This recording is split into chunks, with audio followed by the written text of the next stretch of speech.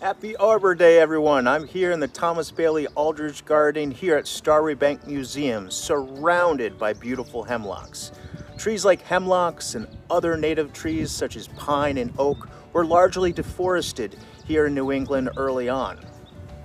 Believe it or not, many people by the 19th century could see for miles in some areas without seeing a single tree. Arbor Day and the celebration of planting new trees was established in America by 1872 in Nebraska. At first, this campaign supported the continuation of the lumber industry, yet soon enough, environmental conservationists began convincing more and more people that planting trees was more importantly about education, and that this new initiative needed to support national policy and education for conservation efforts for years to come. Now, these hemlocks at the Thomas Bailey Aldrich Garden at Strawbery Banke are actual original plantings of the early 20th century. This is probably our most valuable living collection here at Strawbery Banke, and that's why we want to protect them as much as we can. The woolly adelgid, very common insect pest on eastern hemlock, which you can see above here. Beautiful trees that we want to protect, so we actually spray a horticultural oil on these trees seasonally. About twice a year allows us to really manage the pests that have accumulated within these trees. If you have this problem at home, you might notice foliage dropping to the floor of the canopy, floor of the forest or your landscape, and you'll notice this kind of fuzzy white residue. And if you look closely enough, that residue might move, and yes, that is the woolly adelgid. Now, horticultural oils sprayed on trees, amongst other organic methods, is certainly one layer of conservation when it comes to trees. Now, damson plum is one of my favorite fruit trees here at Strawbery Banke. As you can see, the buds are pushing out nicely. This will be in full flower very soon. Damson plum flowers very early in the season and brings in a lot of those native and introduced pollinators. Our honeybees will be going crazy when these open, and shortly thereafter we'll see fruit set. Now we have quite the collection of apples here at Strawbery Banke Museum. This is actually in our main orchard by our beehives. This is summer Rambo that is harvested in the summer, as the name reflects. Now, as you can see, only leaves and maybe a few buds here. You can see the buds developing nicely, so we'll see those flowers very shortly. Now here in one of the crevices, I'm not sure you can notice, a little tricky with the light here, but I found one of the first lady beetles to appear on one of the branches. Very, very cool to discover these beneficial insects, some of which are introduced, some of which are from Native America. Now these go after certain insects that we don't want, like aphids and other things. So it's a good sign to see lady beetles in the landscape as we're managing everything organically.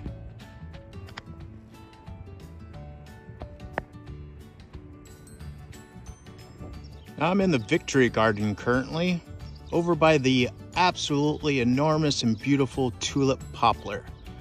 Now this tree is very significant to the site, connected to the Becunis family.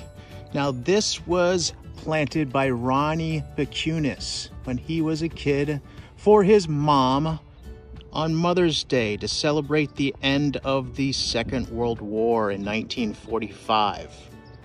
In full bloom, these large orange-yellow blossoms will produce all over the sunny side of the tree.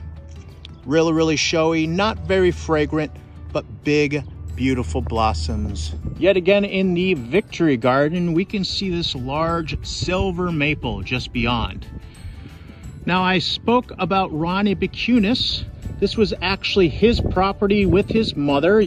Now planting the tulip poplar as well as this silver maple. So lots of history with original plantings here at Strawbery Banke.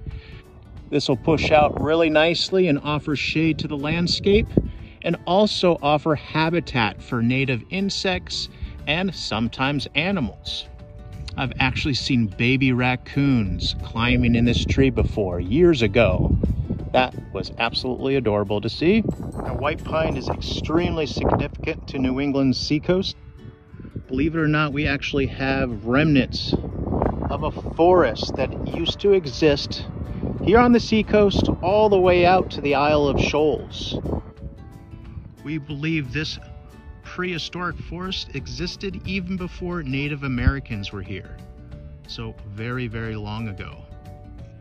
Because of its straight and sturdy structure, a lot of the deforestation in New England was associated with eastern white pine. Now, Arbor vitae is actually a cypress. Now, does anyone know how that translates to English? Arbor vitae. Yes, tree of life. Now, a good historic tidbit about Arbor vitae. Certainly a beautiful tree, part of conservation here at Strawbery Banke, but it was also used amongst other evergreens for vitamin C when a lot of people were combating the risk of scurvy or vitamin C deficiency. So trees for conservation, certainly for environmental concerns, carbon cycling, cleaning our air and water, but certainly throughout history used for medicinal purposes. Here's red maple, everyone.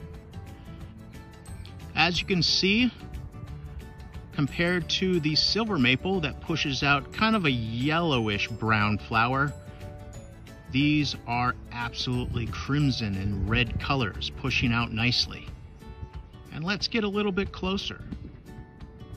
Really, really beautiful this time of year, and again, that signal of season.